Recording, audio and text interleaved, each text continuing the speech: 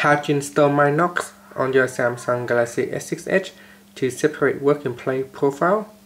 First, pressing on the home key to go back to your home screen, and then tap on apps, go into settings. In settings, tap on lock screen and security.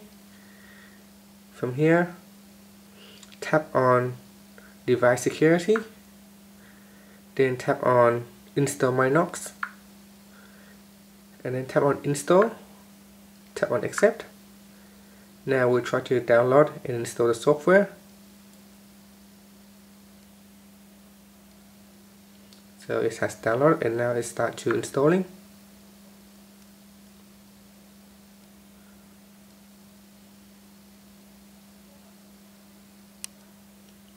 Once it is installed, you can tap on open, and from here you can follow the on-screen instruction to set it up. And that's it. Thank you for watching this video.